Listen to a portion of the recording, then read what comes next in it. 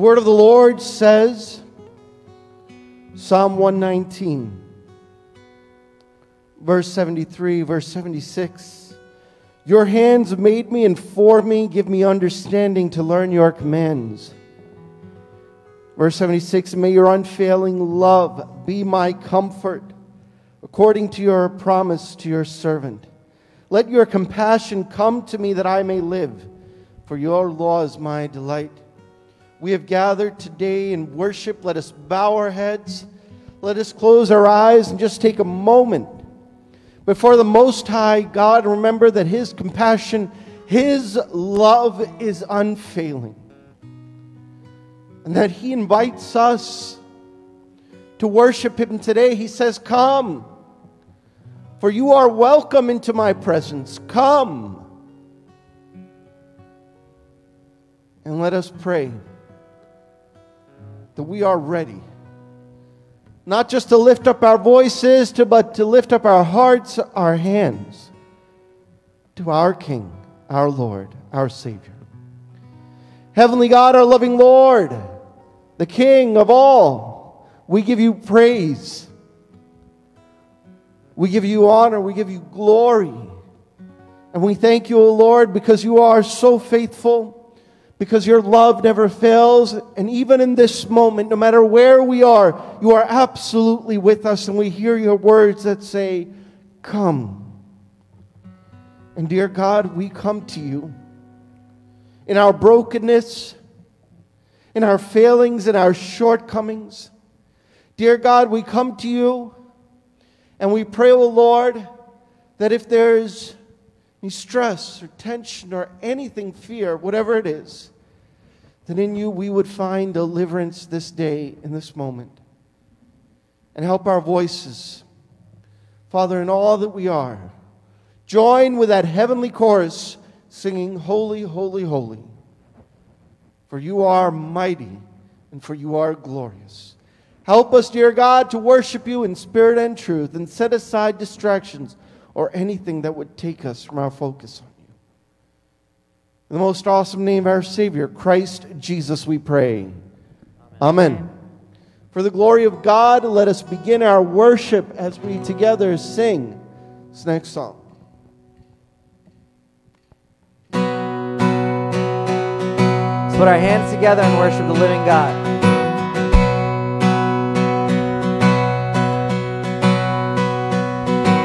Greater is the one who's in us. Greater is the one who calls our name.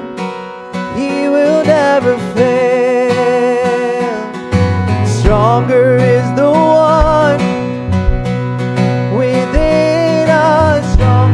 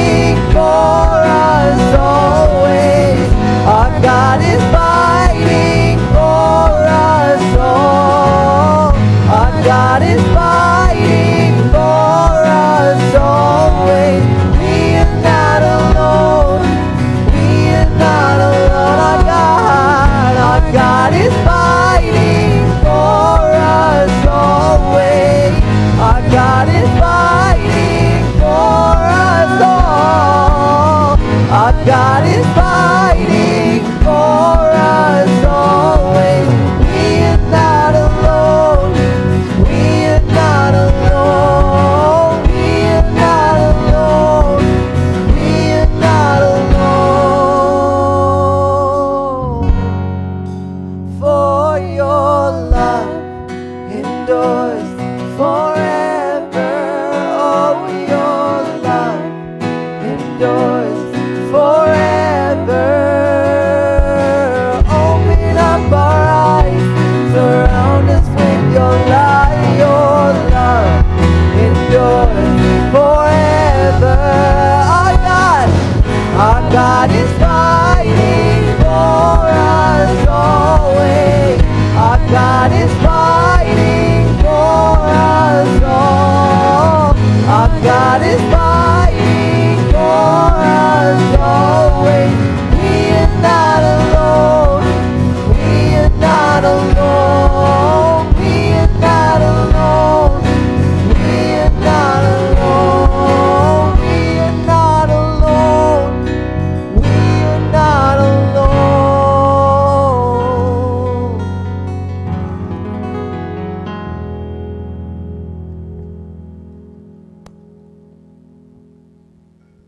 Today as a church, we celebrate Women's Day. It's or Savior Sangam Day, a day when we recognize that God has called all of us as His people to be His ministers, to be His servants in this world. And so there will be a special order of worship as we celebrate Women's Day. And it's also a day that's important for us as a parish, for our Sunday school is starting. And so we'll also have a special teacher's dedication mid-service. Now, let's just prepare ourselves to give God glory, honor, and praise as we enter into this time of worship. Remember, He alone is worthy to be glorified. Glory be to the Father, and to the Son, and to the Holy Spirit. As was in the beginning, is now, and ever shall be, forever. Amen. Holy, holy, holy, Lord God of power and might. Heaven and earth are full of your glory. Hosanna in the highest. Blessed is he who has come, and is to come again in the name of the Lord. Hosanna in the highest. Holy art thou, O God. Holy art thou, Almighty Lord. Holy art thou, immortal Lord. O Lord, the Messiah is crucified for us. Have mercy on us. Holy art thou, O God. Holy art thou, Almighty Lord. Holy art thou, immortal Lord. O Lord, the Messiah is crucified for us. Have mercy upon us. Holy art thou, O God. Holy art thou, Almighty Lord. Holy art thou, immortal Lord. O Lord, the Messiah is crucified for us. Have mercy on us. O Lord, have mercy upon us. Lord, have compassion and mercy upon us. O Lord, accept our prayers and worship, and have mercy upon us. Glory to you, O God. Glory be to you, Creator of all. Glory to you, O King, the Messiah, for you have compassion on your sinful servants. Bless us, O Lord. Our Father in heaven, Hallowed be your name. May your kingdom come. May your will be done on earth as it is in heaven. Give us this day our daily bread. Forgive us our sins, as we forgive those who sin against us. Do not bring us to the time of trial, but deliver us from the evil one. For the kingdom, the power, and the glory are yours, now and forever. Amen.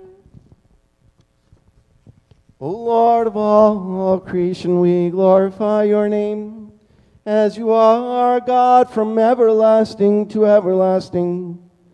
We thank you for enabling us to love, care for, and respect diversity amongst us, thereby participating in the building of thy holy kingdom, in and through the church, and especially through the activities of the women's ministry for the past 101 years. We thank you for the abiding presence of your Holy Spirit, which revives in us in our weaknesses. And we also pray that this Savior Sangam Day, worship and our praise may be for your glory. In the name of Jesus Christ we pray. Amen. Now please join me in this special prayer of confession. Your response will be, Lord, have mercy on us and forgive us. Lord, have mercy on us and forgive us. Take warning, Jerusalem, or I will turn away from you and make your land desolate so no one can live in it. Jeremiah 6, verse 8. Although we are aware that women are equal partners in the ministry of the Lord's kingdom, we have been highlighting our limitations to keep away from kingdom works. We have disregarded the discipleship of Christ and deliberately rejected his teachings. For these shortcomings of ours, Lord, have mercy on us and forgive us. to the weak I become weak, to win the weak.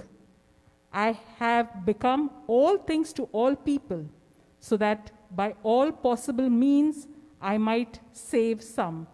1 Corinthians chapter 9, verse 22.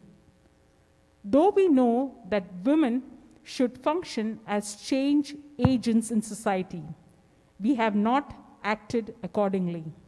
We have strived for our personal benefits and upliftment without caring for the weak. We have failed to empower the downtrodden and be a comfort to the ailing. For these shortcomings of ours, Lord, have mercy on us and forgive us. Oh Lord, we thank you for calling and setting apart the Mars Service Sangam to be an instrument of social change by means of proclamation of the gospel. We thank you for the selfless, hard work of our foremothers and all the great women who are now working in various places to the fullest of their capacity, to be driving force for the change so as to enlighten the world. Let us together say this prayer of dedication. Eternal Lord, we, the members of the Savior Sangam, dedicate ourselves for the ministry of God's kingdom, consolation of the world, development of the society, and growth of the church. Help us and our families to lead a Christian witnessing life with dedication and mutual respect. We submit ourselves to act as the channels of God's love, which was revealed at the cross of Calvary. We also dedicate ourselves to be proponents of the church, which is the body of the Christ, and to let our light shine before others. Accept our dedication in the name of the triune God. Amen. Glory be to the Father, and to the Son, to the Holy Spirit. As it was in the beginning, is now, and ever shall be, forever. Amen.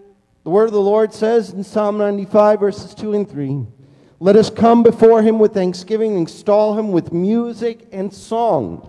For the Lord is a great God, the great King above all gods. As we now sing, all in all, let us give him praise.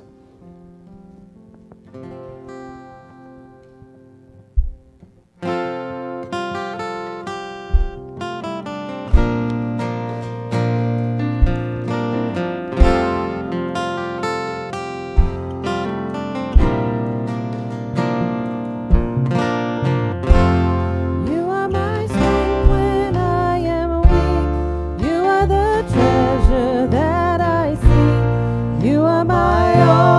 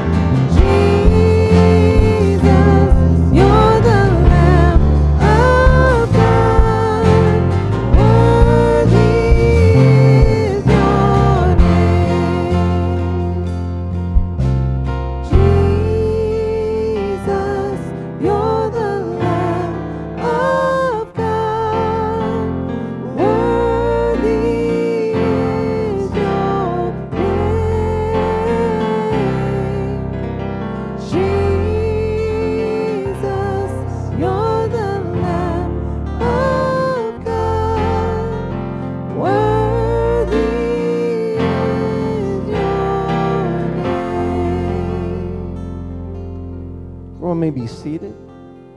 The lessons may now be read.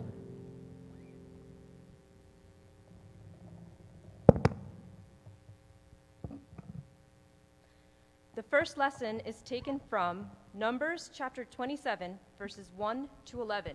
Numbers chapter 27, verses 1 to 11.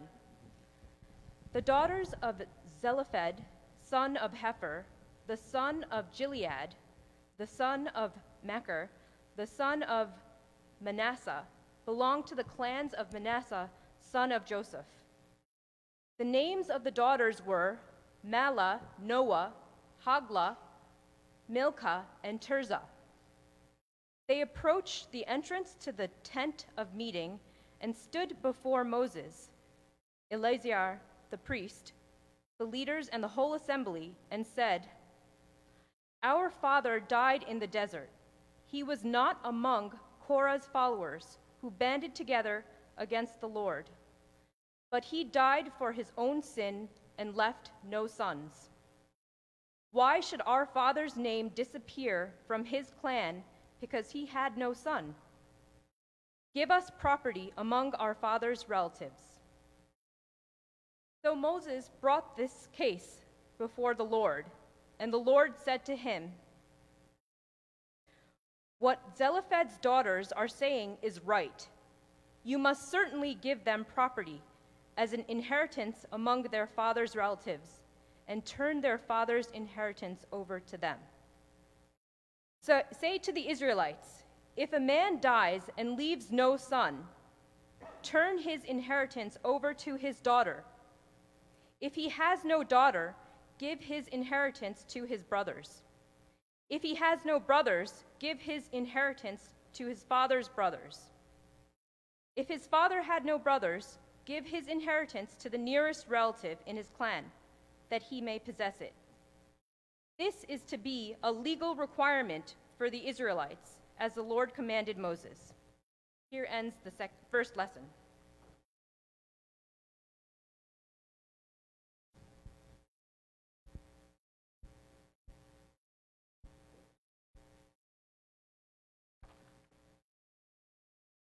The second lesson is taken from Acts 16, 11 to 15. Acts 16, 11 to 15. So setting sail from Troas, made a direct voyage to Samothrace, and the following day to Neapolis, and from there to Philippi, which is a leading city of the district of Macedonia, and a Roman colony.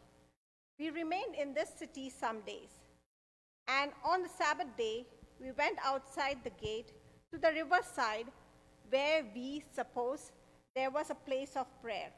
And we sat down and spoke to the women who had come together. One who heard us was a woman named Lydia from the city of Thyatira, a seller of purple goods, who was a worshiper of God. The Lord opened her heart to pay attention to what was said by Paul. And after she was baptized, and her household as well, she urged us, saying, "If you have judged me to be faithful to the Lord, come to my house and stay." And she prevailed upon us. Here ends the second lesson.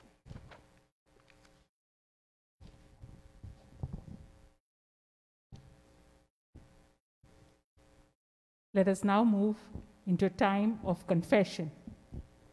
1 John chapter 1, verse 9 says, "If we confess our sins, he is faithful and just, and will forgive us our sins and purify us from all unrighteousness." Our Christian life is a journey of repentance and renewal. General confession is acknowledging our unrighteousness before God and the need of forgiveness. Please join me in this psalm of confession. "Then have them make a sanctuary for me, and I will dwell among them." Exodus chapter 25, verse 8. Gracious God, though you expected us to be your holy temples in the social structure, we have forgotten that we were called and chosen for it. For this shortcoming of ours, Have mercy on us. Psalm 38, please respond by saying, have mercy on us. O light of the world, the Son of God, we come to your divine presence. Have mercy on us. O awesome one, who is worthy of praise and who works wonders, we come to your divine presence. Have mercy on us. O Lord, we, because we have sinned and are guilty of breaking your commandments, we come to your divine presence. Have mercy on us. O Lord, of those in heaven and the refuge to those on earth, Have mercy on us. Now, if you'd like to kneel, sit down, or continue standing, please feel free to do so as we sing this song in confession, Mighty to Save.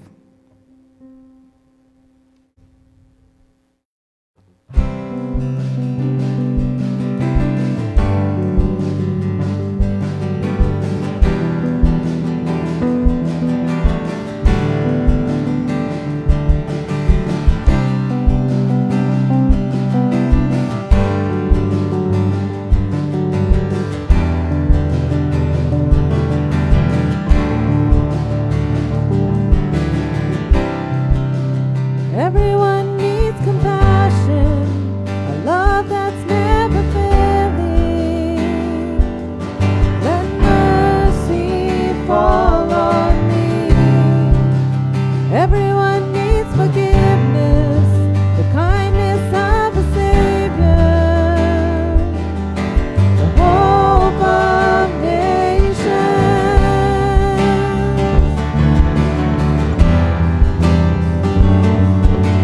Savior, He can move the mountains. My God is mighty to save. He is mighty to save. Forever, author of salvation. He rose and conquered the grave. Jesus conquered the grave.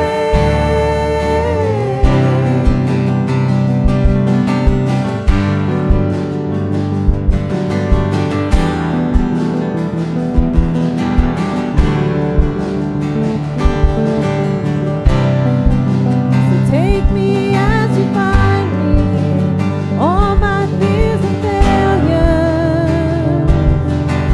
Fill my life again.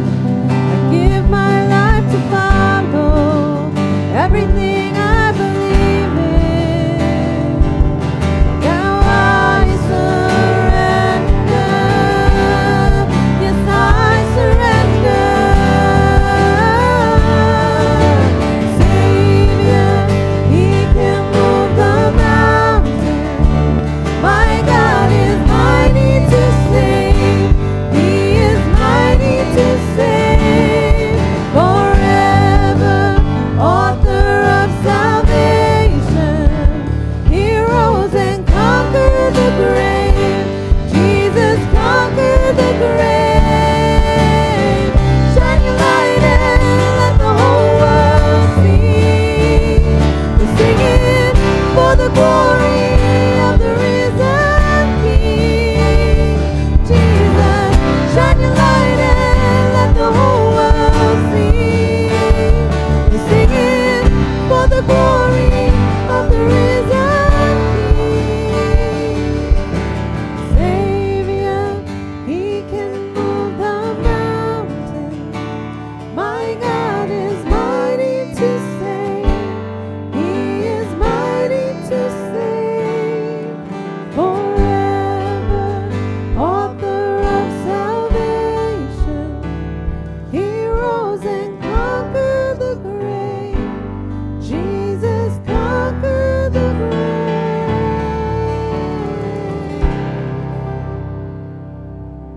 Everyone, please rise.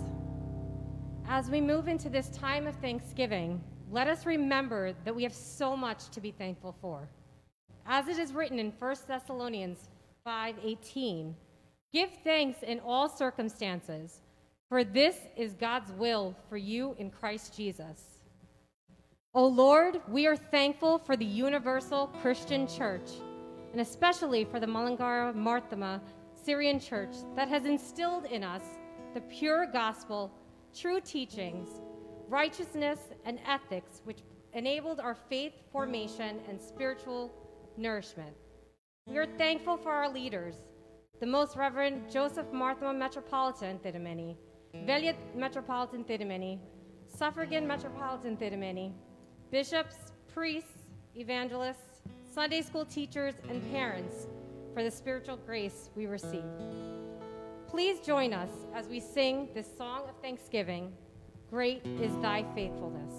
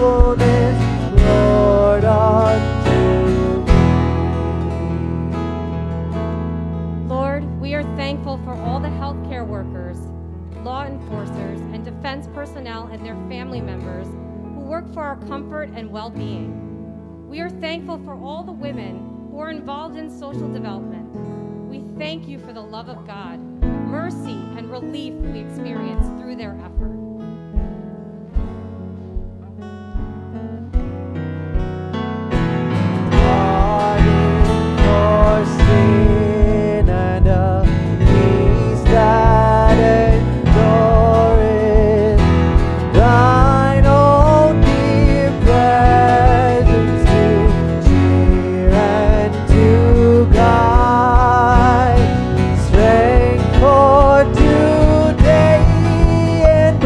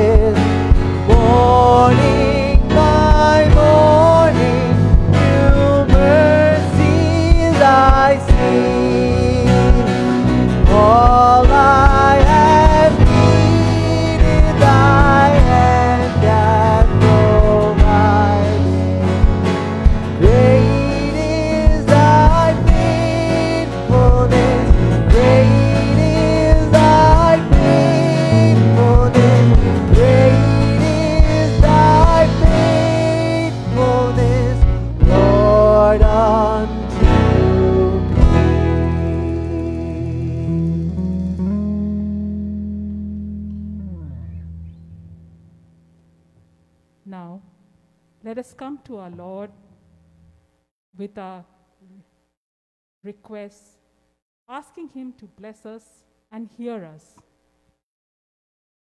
Philippians chapter 4 verse 6 says, "Do not be anxious about anything, but in everything by prayer and supplication, with thanksgiving, let your requests be made known to God."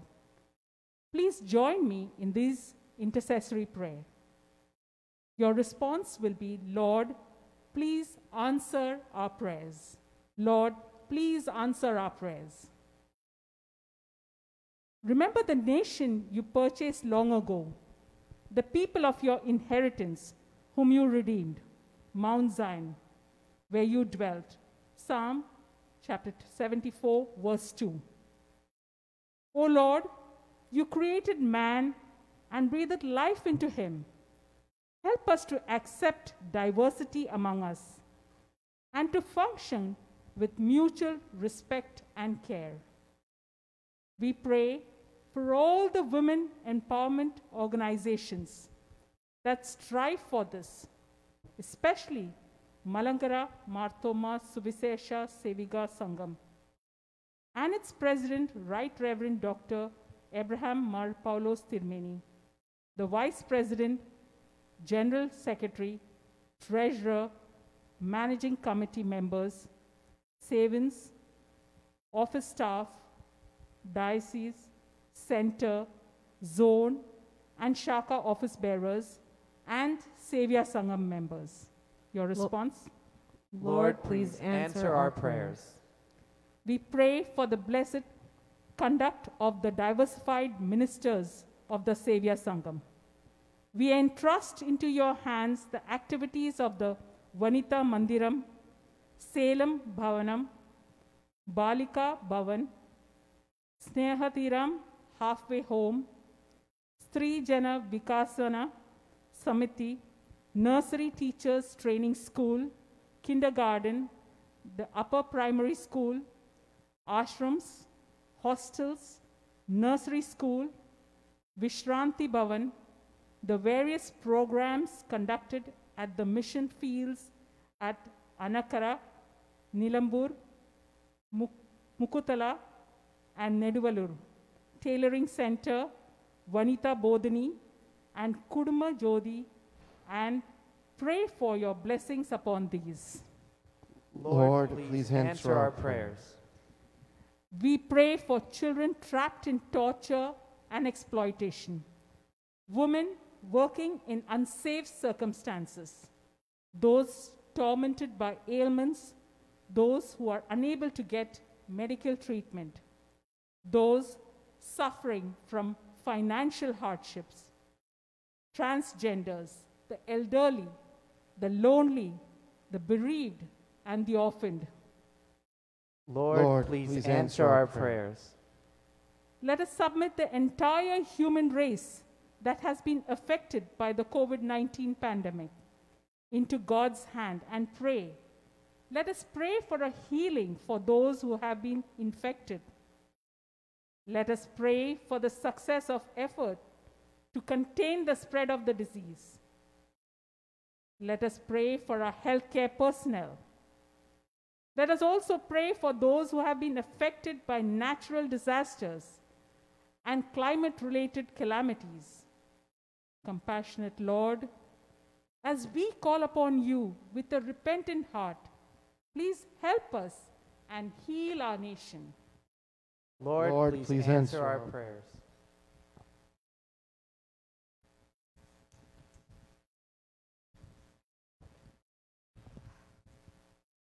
Let us together proclaim our faith in reciting the Nicene Creed. We believe in one true God, the Father Almighty, Maker of heaven and earth, and all things visible and invisible. We believe in the one Lord Jesus Christ, the only begotten Son of God, begotten of the Father before all worlds, light of light, very God of very God, begotten not made, being of one substance with the Father, by whom all things were made, who for us men and for our salvation came down from heaven, and was incarnate by the Holy Spirit of the Virgin Mary, and was made man, and was crucified also for us in the days of Pontius Pilate, suffered and died and was buried. The third day he rose again by his Father's holy will, ascended into heaven, and sits at the right hand of the Father. He will come again with glory to judge both the living and the dead, and of his kingdom there will be no end. We believe in the Holy Spirit, the Lord and the giver of life, who proceeds from the Father, who with the Father and the Son together is worshipped and glorified, who spoke by the prophets and apostles. We believe in one holy Catholic and Apostolic Church. We acknowledge one baptism for the remission of sins, and look forward to the resurrection of the dead and the new life of the world to come. Amen. Peace be with you all. May the Lord make us all worthy to listen to his word. The Holy Gospel of our Lord Jesus Christ, which proclaims life and salvation to the whole world, as recorded by the Apostle St. John. Blessed are you who has come, and will come again. Praise to the Father who sent him for our salvation. May his blessings be ever upon us. In the days of Jesus the Christ, our Lord and Savior, Word of life, God incarnate of the Blessed Virgin Mary, it happened in this manner. So we believe and affirm. Just then his disciples returned and were surprised to find him talking with the woman. But no one asked, "What do you want?" or "Why are you talking with her?" Then leaving her water jar, the woman went back to the town and said to the people, "Come, see a man who told me everything I ever did. Could this be the Christ?" They came out of the town and made their way toward him. Peace be with you all. And with you also.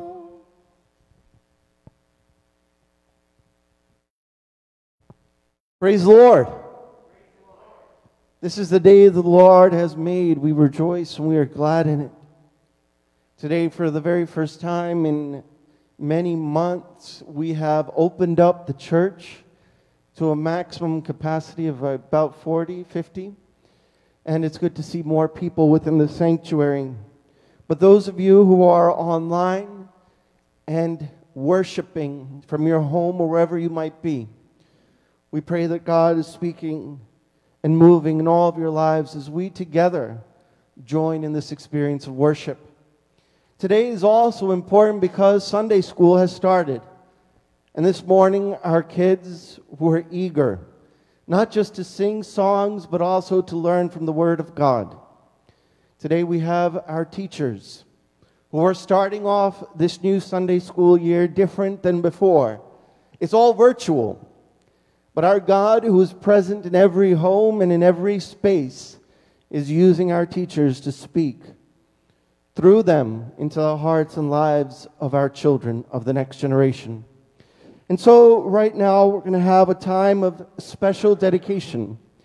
And I invite all of our Sunday school teachers, no matter where you may be, to stand. To stand and remember that you stand in the power of His grace. That you stand in the presence of the Most High God. And that whether you teach or preach or share from the Word or from your experience, you do so in the presence of the Most High. It is important to dedicate yourself. Dedication means you're setting yourself apart for this very purpose. You are entrusted with the Word of God. And this is not just a book or a Bible that you hold in your hands, but this is the living, true Word of the Most High God. And so you're called to greater responsibility. And with that responsibility comes greater accountability. Because all the children that have been entrusted to you, you are accountable for in teaching and communicating. Those of you who are teachers, those of you who are continuing as teachers, those of you who are serving in this new capacity for the first time, from here on out, you will always be teachers, whether you actively teach in the Sunday school or not. As the children grow into young men and women, they will always say and look at you as their teacher. And so be a teacher. Be a teacher of His Word, not just through the lessons, but also through your life and through your witness. Because that truly is the greatest message and lesson that you can impart to your children. And so I urge you, all of our teachers, do not take this ministry lightly, but take it and understand it and hold it in great reverence. Prepare. And remember that you are responsible and accountable not just to the children, but to the Lord Most High, who has given you this opportunity. Never see this as a burden, but see this as an opportunity. Don't think of it as time lost, but think of it as time gained. To be in the Word, to learn and grow, and to share. And remember also that all of you as teachers are right there firsthand with the children. You stand there in that point of their life. And perhaps God can use you, and God will use you to direct them in the course of life in abundance. And so, teachers, your ministry has eternal consequence. Eternal consequence. Life and death in the life of these young children and of the next generation. So, take it very seriously. And I know without a shadow of a doubt that whatever we bring and say, well, this is all that I am, this is all that I have, just like that little boy who brought 5 loaves and 2 fish. What I have, I offer. Jesus, multiply it. Whatever you bring, God will multiply, bless, and strengthen. And I know in confidence and in faith that this year, God will bless all of our children to confront the power of His Word, to know His grace, and all of our teachers to grow in understanding of His Word and be convicted towards witness. Teachers, as you now stand, I invite you to take this oath. It's entitled an oath of responsibility. Now, this oath is conducted mid-service for a reason. This oath is not something that you casually do, but it is a part of the worship experience where 2 or 3 have gathered in His name, He is there. And so you take this oath or this promise, not really before me or before anyone else, but really you're taking this oath before God. You're making a promise to God. And that is what you should remember. This is my promise to you, God. You may repeat this oath after me as a sign of your dedication to His will and trusting you as teachers. We, the teachers of Redeemer MTC Church Sunday School, We, the teachers of the Redeemer MTC Church Sunday School, hereby yield ourselves to the ministry of teaching the ministry of teaching our children our children, the love of God the love of God through Jesus Christ. through Jesus Christ. We believe We believe that salvation comes that salvation comes from the life, from the life, death, death, burial, burial, and and resurrection of Jesus Christ, of Jesus Christ, and is for all who believe. and is for all who believe. We commit ourselves We commit ourselves for witnessing the message for witnessing the message of this gospel of this gospel in our daily lives, in our daily lives, and for faithfully following and for faithfully following the holy commandments the holy commandments of our Lord God. of our Lord God. We believe that the Word of God, We believe that the Word of God, consisting of 66 books, consisting of 66 books, is inspired by the Holy Spirit, is inspired by the Holy Spirit, and that it is and and that it is the ultimate authority the ultimate authority for instruction, for instruction, correction, correction, and guiding our lives. and guiding our lives. As members of the Marthoma Church, As members of the Marthoma Church, we acknowledge we acknowledge the seven sacraments the seven sacraments administered by the Church, administered by the Church, and will adhere and and will adhere to the faith to the faith and practices and practices of the Marthoma Church. of the Marthoma Church. We shall strive to follow Jesus We shall strive to follow Jesus and be examples to our students. and be examples to our students. We acknowledge We acknowledge that we have professed that we have professed this before this before the congregation of believers the congregation of believers and acknowledge and acknowledge that we are accountable that we are accountable to them to them and to God. and to God. We ask for the grace of God We ask for the grace of God in this matter. in this matter. In the name of Jesus Christ our In Lord. the name of Jesus Christ our Lord. Amen. Amen. Would you bow your heads with me? And members of the congregation present within the sanctuary or at home, would you pray with me? Moment of silence, let us pray over all the teachers who have taken up this new mandate of ministry in this challenging time. Let us pray that God give them supernatural strength and power.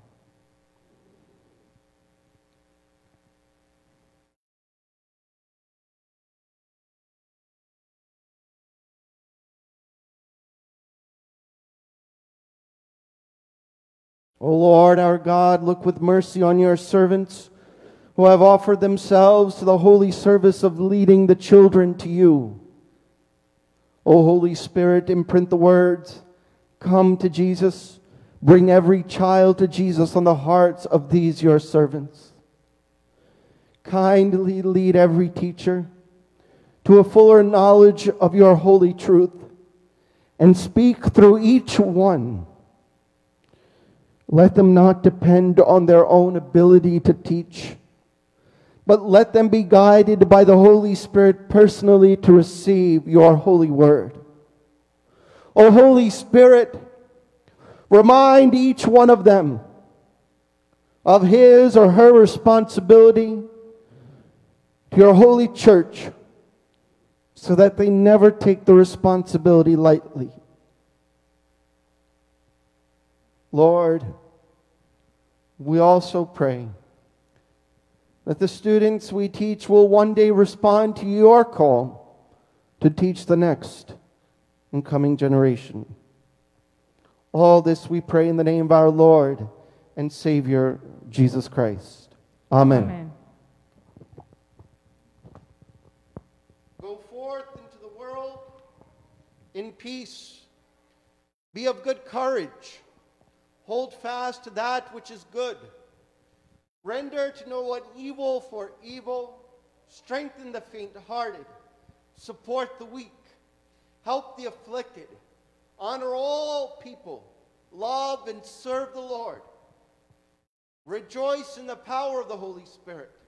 May the blessing of God Almighty, the Father, the Son, and the Holy Spirit be upon you all, especially our teachers, this day. Amen. Amen.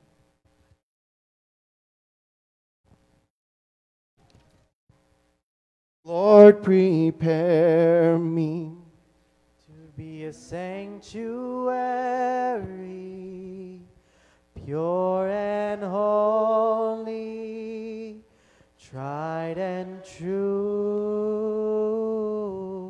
With thanksgiving, I'll be a living sanctuary for you.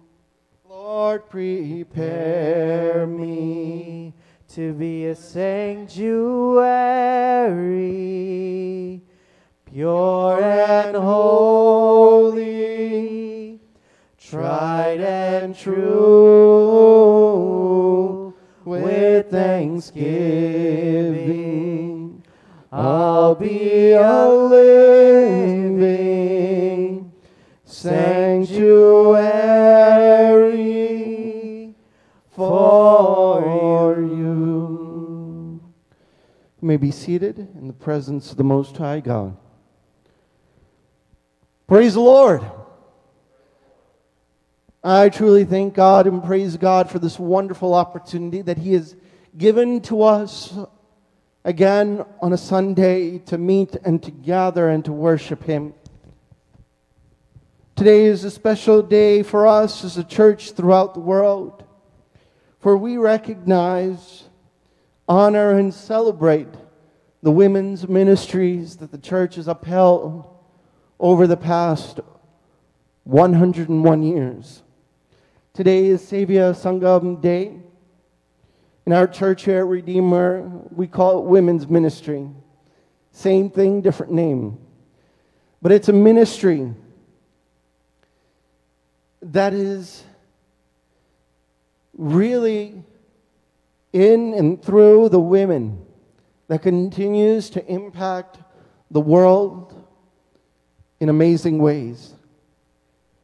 Just to give a brief history about the Sevia Sangam and the initiation of the women's ministry within the Marthoma Church, I want to share a few details. It's been 101 years since the Sevia Sangam came into being, and it was inaugurated during the Marthoma Convention in the year 1919 under the leadership of Abraham Marthoma, Suffragan Metropolitan, who gave the Sangam continued support and inspiration. I believe it was around 1920 when in the United States, for the first time, women were allowed to vote. And so we understand that the world was a very different place than how we see it today. And yet, here, we see that in the church, as part of this revival movement within the Marthoma Convention, came this new ministry, this initiation to spread the Word of God, to bring many to Christ through the women of the church.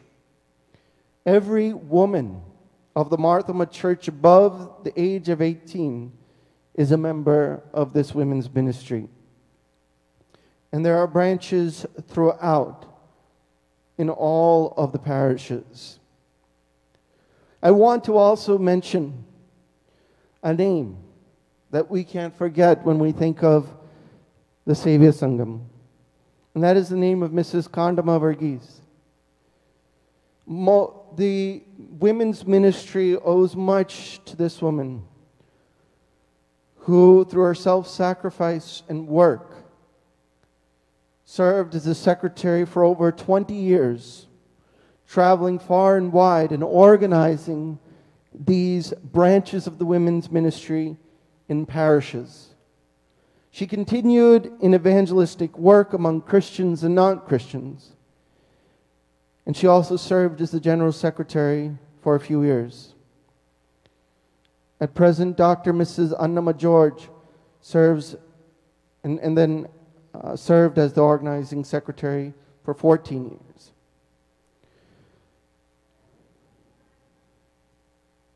When we think of the ministry of the women, let us also remember that their ministry is not limited to one space or place, but to understand that God, in Christ Jesus, has invited all, both men and women, to be change makers. That's really the theme of the church today, women as change makers.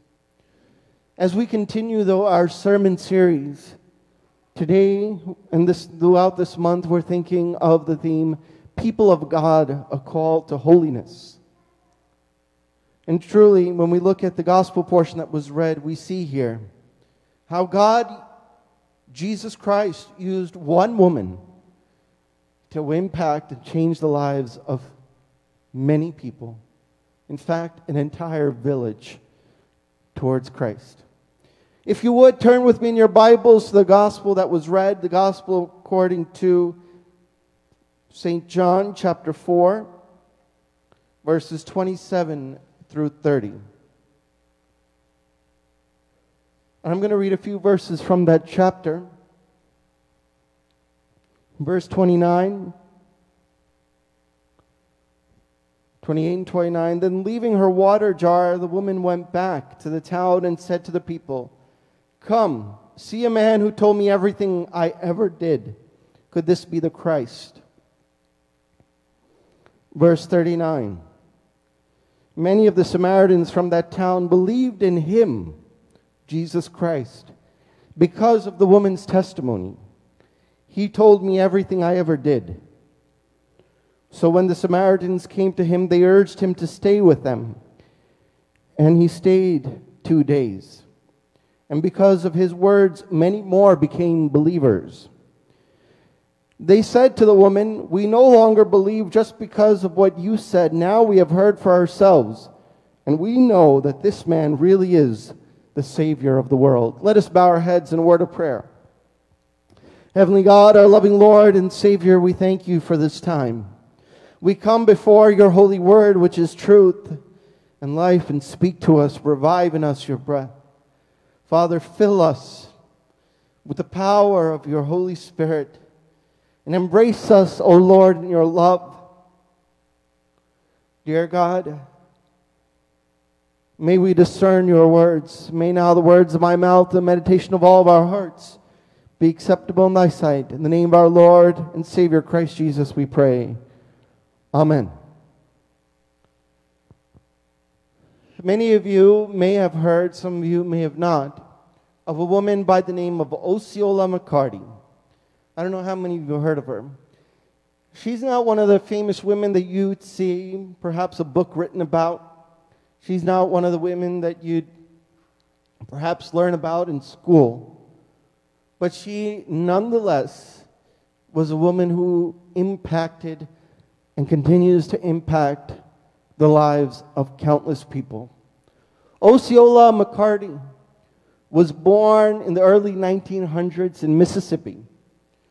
She was an African-American woman, and her birth and her upbringing was really quite traumatic. So much so that perhaps this is not the place to share it. But yet she had a very traumatic upbringing. Regardless, she desired to do something, to be something, and to make something of her life. She had hoped that one day she would become a nurse. And so, even as a young child, she went to elementary school with the hopes and aspirations that she could become a nurse, so that she would help and support those who are sick and struggling. After some years in elementary school, her mother and her aunt became quite sick, and she had to drop out of elementary school in order to take care of her mom and aunt. She took care of them by becoming what was then known as a washerwoman. Today we have washing machines. She was a washerwoman. That is, she would get pennies, coins, cents, whatever it was, change, when she went to different houses, asking them, begging them in some cases, can I wash your clothes? I'll wash your clothes if you will give me a little something. And this is one way in which she supported her mom and her aunt. She never became the nurse she wanted to be. She never got to go to school or to college. She never got to work in a hospital in any capacity. But regardless, she changed the lives of many. How so, you ask? Osceola had saved the change that she received from working as a washerwoman. And she saved all of that money, and she had put it into a bank. She decided, I didn't need a car. I don't need that. I can walk or get to places I need to go, public transportation or somehow. So she never bought a car. At one point, she had about $150,000 in her bank account. She took that money out, $150,000, and she went to the University of Mississippi. And she said, here, take this.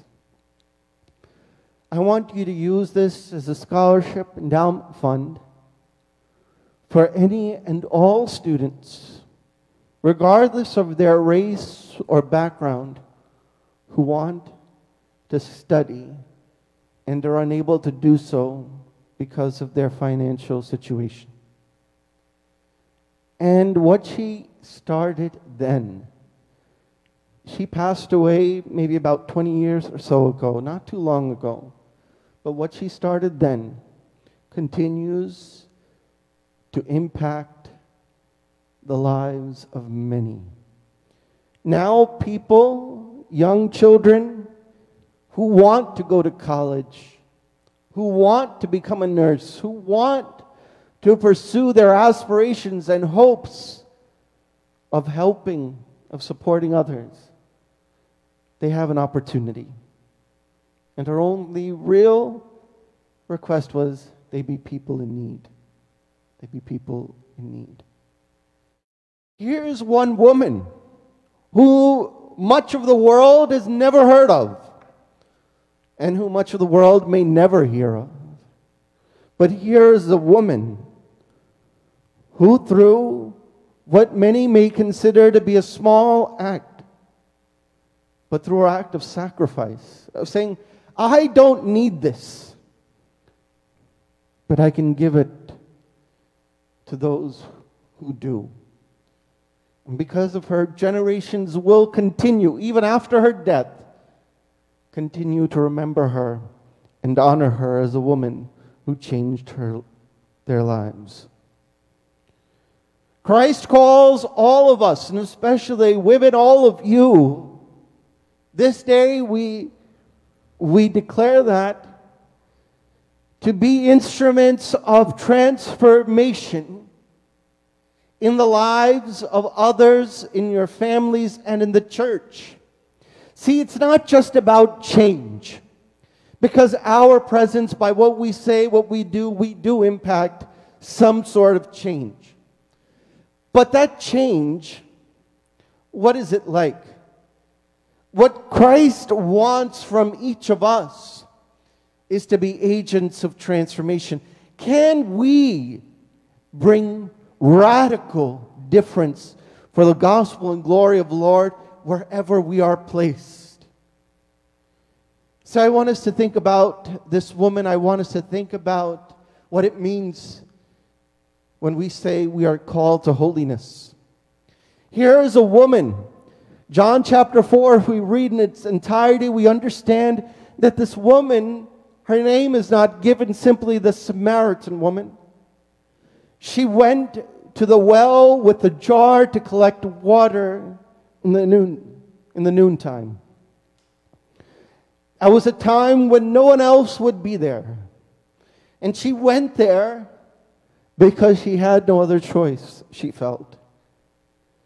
She had a past and a history that to many were despicable, and many rejected. She had a history that Jesus Christ calls out and says, I know what your past is like. And there, at 12 noon, the height of the day, she's there attempting to collect water, and Christ meets her. Christ sought her, went to her, and began to speak to her. And we can see just even in this exchange, she says, are you not a Jew? Then she says, it seems to me that you're a prophet. And then she goes on to say, and understand that this is the Christ. There's a change, a transition in her understanding of what she first saw as a man, a Jew, to whom she later believed as her Savior, as the Messiah. At what stage in our life are we when we look at Christ? Is he still just another man, a Jew, or do we see him as our Savior? Jesus dialogues with her.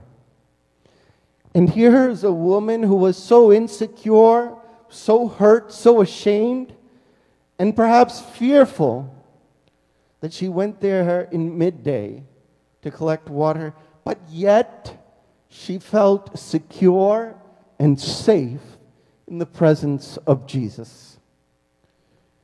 The Word of God reminds us in how Jesus responds here that no matter where we're coming from, no matter what our experiences, our history, our past may be, Jesus says, you can feel safe and secure and welcome in my presence. Yes, the world may reject you. Yes, your family, your friends, here an entire village perhaps may have considered her less than. But Jesus says no. She never once in this dialogue felt insecure in her discussions in speaking to Christ. There is safety and security and love and embrace and peace in the presence of Jesus Christ. That's where transformation begins. That's where holiness really begins, in the presence of the Holy One, in the presence of Christ Almighty. Holiness, holy, simply means set apart. And I want you to see what's happening here. I said a transformation. Look at verse 39 of John chapter 4. Many of the Samaritans from that town believed in him because of the woman's testimony. And I want you to look at verse 41 now. And because of his words, many more became believers. So there is a distinction being made here in verse 41. The villagers or the Samaritans of that town are now identified as what? Believers. They're given a new name. They're given a new identification. They're under a new category. You are now believers. Samaritans, yes, they were despised by the Jews. We know that. In fact, the Jews would walk around Samaria just so that they wouldn't have to come across them.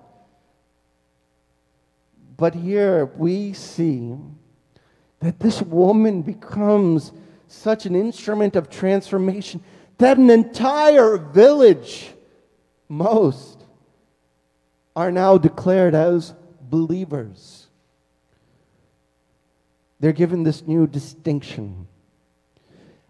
I want us to remember, especially women on this day, that all of our decisions have the impact to change lives, to change direction, not just in our homes, in our communities, in the lives of our friends and the people we know. Our decisions do make a difference. And it should be the right difference for the Lord Christ. She was a woman who was ostracized, a woman who was living with stigma, a woman who was looked down upon, a woman who had no respect in her town. And in many ways, that would make anyone, man or woman, feel inadequate, insecure. But in the safety and security of Jesus Christ, she saw that she was so much more. I mentioned Osceola. There are different ways that she could have responded to her situation. My hopes are shattered. I have to work for pennies. But yet she still found a way to fulfill her true desire, which was to impact the lives of many. The Samaritan woman came to Jesus, and she realized she could be and do so much more. She realized in that moment that her past, her failings, her sins, her shortcomings were no longer going to hold her back. But with Jesus, she can be propelled into a new and brighter future. And just looking at what happens here, you realize that there is change that takes place in her first before she's ever able to be an instrument of transformation in the lives of others. Holiness begins with a change of priority. Verse 28, it says, "Then leaving her water jar, the woman went back to the town and said to the people, 'Come and see.'" She had gone there to gather water. That was her priority initially. But in that space, that time, that dialogue with Christ, that all changed. It's no longer about the water that I drink. It's no longer about my physical need. Jesus says, "I have food." He tells his disciples, in verse 32, "I have food that you do not know about." And they're even thinking about physical food. And for her, yes, I may be thirsty. Yes, I may need water. But this is different. This Jesus is greater than any thirst that I could ever have. And I have to go tell. See, that signifies a change that took place within her. Letting go of the jar is akin to when the disciples left everything, their nets, their boats, is akin to Zacchaeus saying, "I will give back 4 times as much out of those if I've cheated. I'll give half of my possessions to the poor."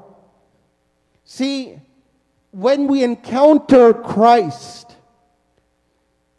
there is an experience of change, of letting go. And she realizes, I don't need to hold on to this when I'm holding on to Christ.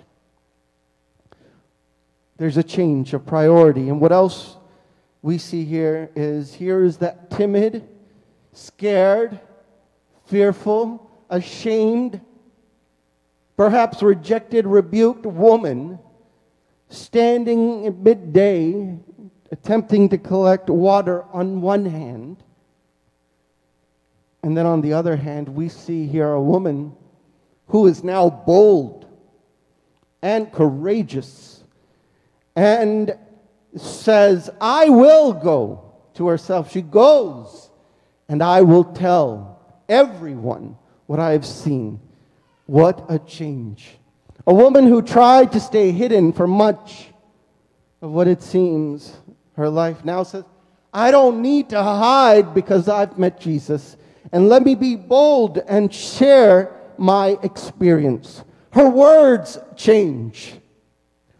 The way she speaks to others change.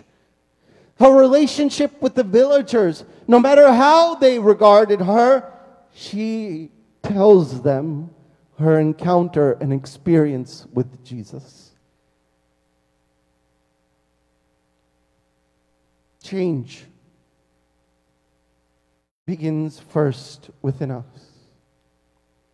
And we encounter Christ anew. What she says here is also important. She says, come and see a man who told me everything I ever did. When we look even at her discussions with Jesus, one of the things that she says about the Messiah in John chapter 4, verse 25, it also resonates with the book of Isaiah, where she affirms that when the Messiah comes, he will explain everything. So that's her sense of proof. The Messiah will tell me. And she says in verse 29, come and see. Holiness is an invitation to see. See, I want you to look at that clearly. Come and see. And then when you look at verse 42, we no longer believe just because of what you said. Now we have heard for ourselves. On one hand, she says, come and see.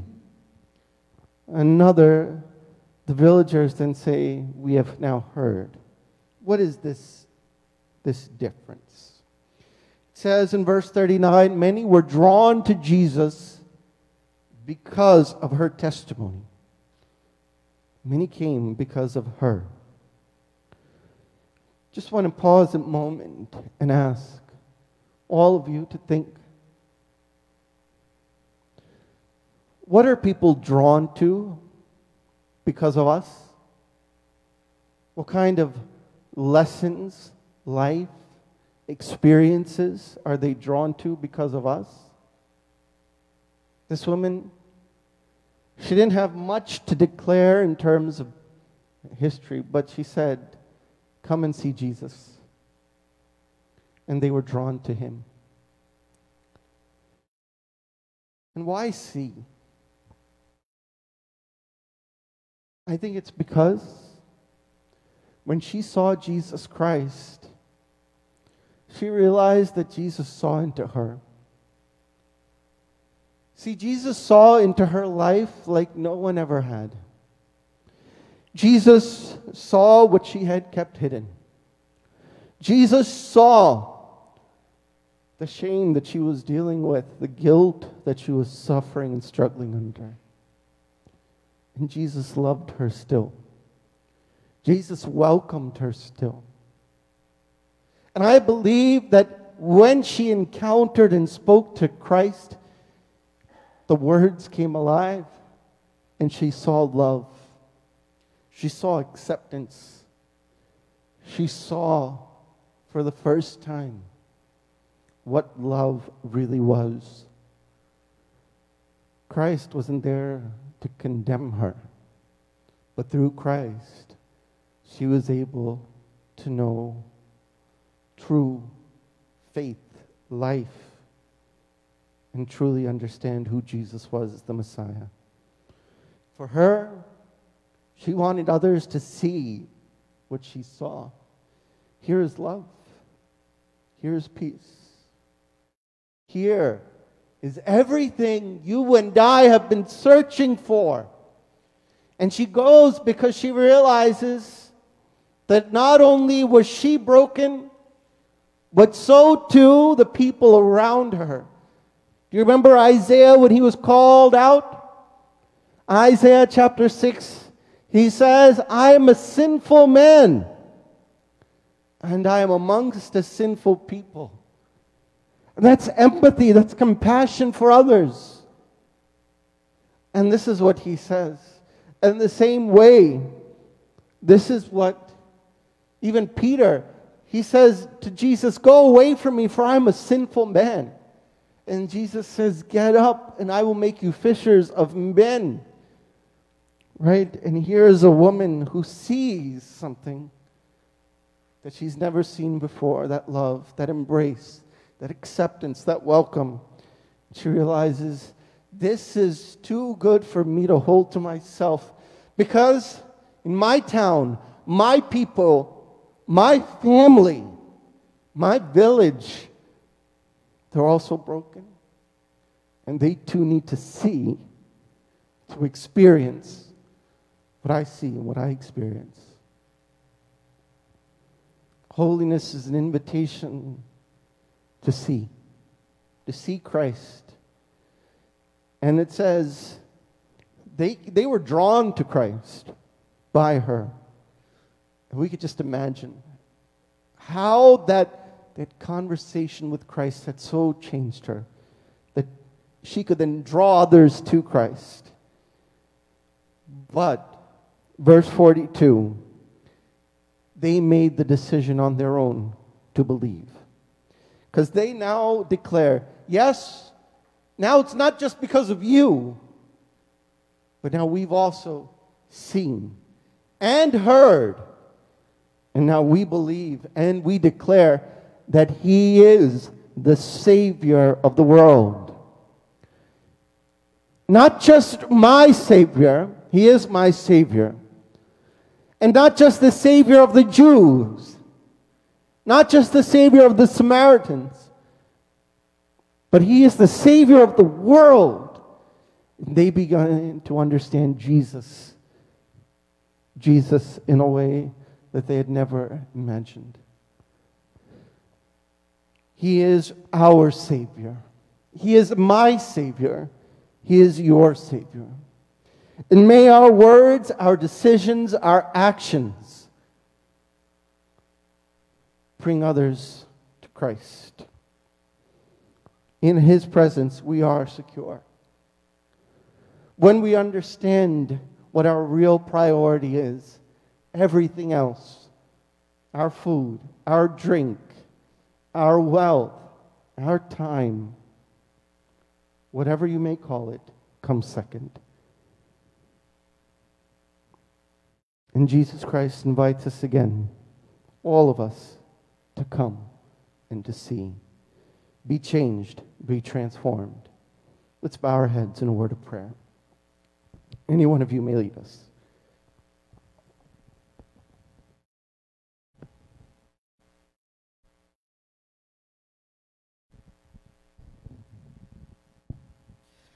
Mighty Heavenly Father, thank you for this wonderful day just given us just to come together and just spend time in meditation upon your word, Father God. We thank you for this time, Father, amidst this pandemic, Father God. You've given us a space, Father, just to come together and worship, Father God. Father God, we are sorry for taking these simple gifts, Father God, for granted, Father. We thank you and we praise you, Father, for this. Dear Jesus, we lift up women today, Father God, especially women in the church, Father God. We bring it into your presence, Father God, because, Father, you're a God of knowing everything, Father God. As you knew the deepest desires of the Samaritan woman, Father God, you know the deepest desires of our hearts, Father God, and you know the deepest desires of this culture and this country, Father God. We uplift the female role models in our life, Father God. We lift them up, Father God, that they may have a space, Father God, and that they may be noticed, Father God, for who you created them to be, Father God. And we just pray over their life, Father, and we pray blessing over this day, Father God, as we lift them up into your presence, Father God. Father God, help us to understand sacrifices and the life that they lead, Father God, and that we may be able to lift them up, Father God, wherever we are, Father. I pray for the Redeemer family, Father. Thank you for what you have done here, Father God, and what you are going to do, Father God. As we move into this season, Father God, amidst all the difficulty and not knowing what's going to happen, Father God, we pray that we may be people of mission, Father God, in the communities that we're placed, Father God. We pray for the church as a whole, Father God, at this time when we go into the season, Father God, the holiday seasons that we move into, Father God. I pray that you help us, Father, to see the needs in our community, Father God, see the needs in and around our areas as well, Father God, that we may be bold in your presence, Father, to lead a life that's worthy of your mission, Jesus. Dear Jesus, also we pray that this worship may be acceptable to you, Father God, that we may be able to lift our voices and praise you, Father God, and know that these moments, Father God, are a privilege, Father God, that we may come into your awesome presence and just proclaim your name, Father. It is such a rare blessing, Father. We pray for those that are around the world, Father, that are just extending your name, Father. We lift them into your presence, Father, and we pray a blessing over their life as well, Father. Thank you for this time, Father God, and I pray that this may be acceptable to you. In your name we pray. Amen. Amen.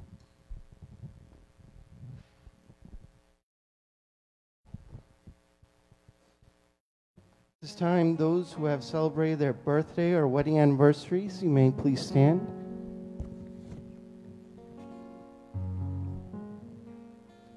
And you come before God, who is the giver of life and the gifter of marriage,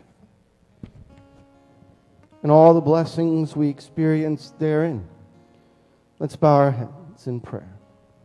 Heavenly God, our loving Lord and Savior, we fall before you. You love us, Father, and your love for us is beyond comprehension. Father God, we submit into your hands all those who now stand. O Lord, as we honor them, Father, and remember, O Lord, that it is you who have granted those who are celebrating their birthdays another year in their life. Grant them wisdom and understanding, help and strength to lead a life that is pleasing to you, to walk with you, to fulfill your desires. Father, use them to be agents of transformation in this world. Father God, we pray especially also, O Lord, for all those who are celebrating married life. Father, we pray that you would enable them to understand this sacred covenant, and that they would grow in love of each other and of God each and every day. That all decisions would give you glory. That their family life would be like a light shining in the midst of darkness. That you would provide, as you have, for every need and every experience, that their future would be more blessed. Bless us all. In the name of Christ our Lord and Savior we pray. Amen. Let us together sing from the inside out as we conclude our worships.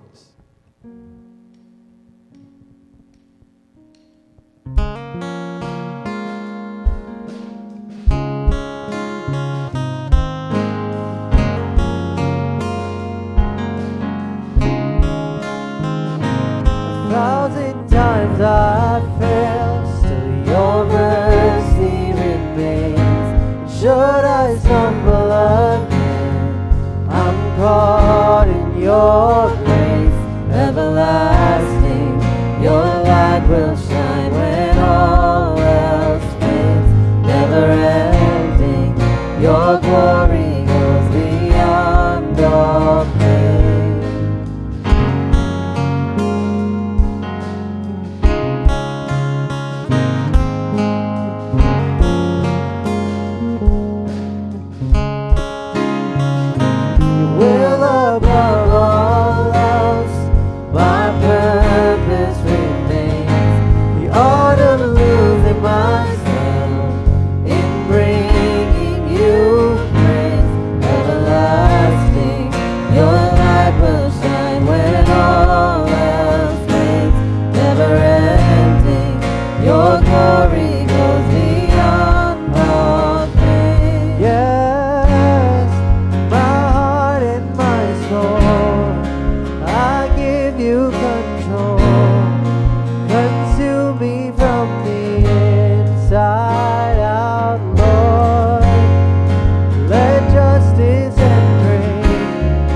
Be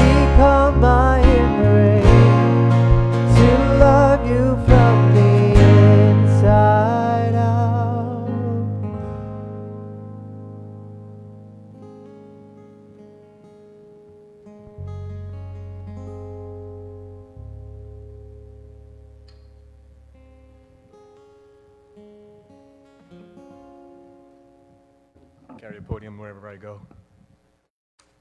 Good afternoon. I pray that you all are doing well.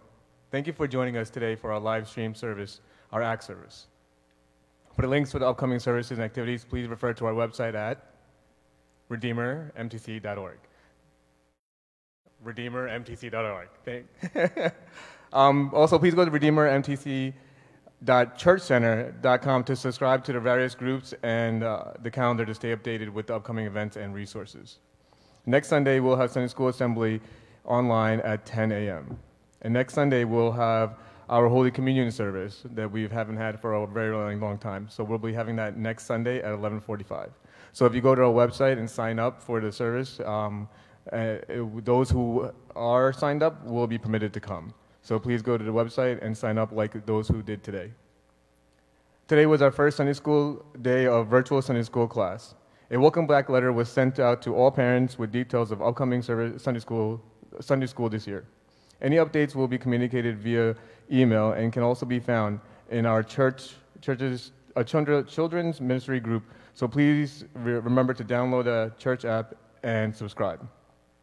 Additionally, the Southeast Regional Center A Sunday School will be hosting a back-to-school meeting for Sunday School students and teachers on Saturday, September 19th, 2020 at 11 a.m. via Zoom. Ms. Elizabeth Johnson Kachama from Staten Island Martha Church will be delivering the message focused on the theme, Let's Get Moving. The Zoom details will be sent via email and GroupMe. If you have any questions about the children's ministry, please contact the Sunday School Superintendent, Liza George.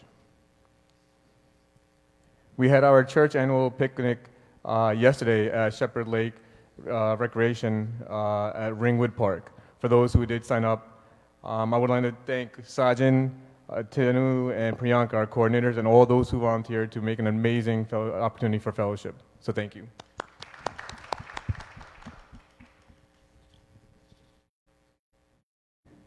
This Wednesday, we will have our next round table. It will be titled COVID-19, What I Need to Know to Keep My Children Safe This Fall. Please join us this September 13th at 7 p.m. as a part of our continuing online series for an online panel discussion around keeping our children safe. This panel will consist of Dr. Preeti George, Dr. Jenny John, and Dr. Bessie G. Varghese. This is another series, once again, that we're continuing and has valuable information. So please make every effort to join via Zoom and look online for our details around that.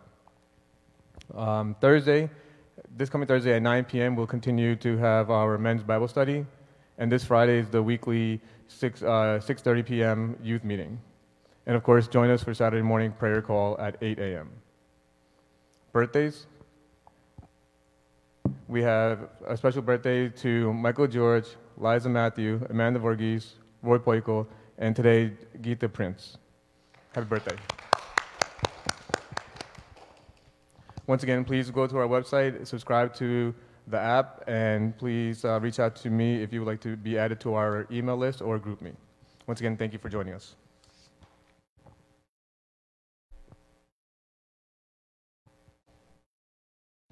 Praise the Lord. Thank God that He's given us another day to worship Him. Just as we heard today from the gospel, may our hearts be changed so that we would work for His change, His transformation in the world today. I also want to reiterate a thanks to our picnic coordinators. Yesterday we had an amazing time. And we just want to really once again thank Sajan, Tinu, Priyanka, who served as our picnic coordinators this year. It was very challenging, as you could possibly imagine. And there were also many people who worked behind the scenes, the activities, the games coordinators, the food. There were so many people who worked behind the scenes. And just on behalf of the Redeemer Martha Church family, we just want to sincerely thank you all for all the efforts that you've taken. Thank you so much. It was awesome. As was announced, we do have Holy Communion service, Holy Kurbana service next Sunday. Please sign up online on the website if you would like to come. There's only a limited number of seats available so that we comply to state regulations. So please do sign up if you'd like to come. We will also be doing everything we can to make sure that that we're following the safety protocols issued by the agencies. So disposable spoons, whatever else is needed to make sure that safety is a priority next week. And please also keep the worship service in prayers. May God bless us and strengthen us throughout this week and all the days of our life, especially be over our Sunday school teachers and children in this new Sunday school year. God bless you all. Let's all stand for the peace. Peace be with you all.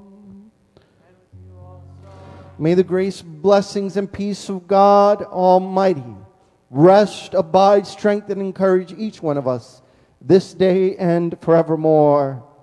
Amen.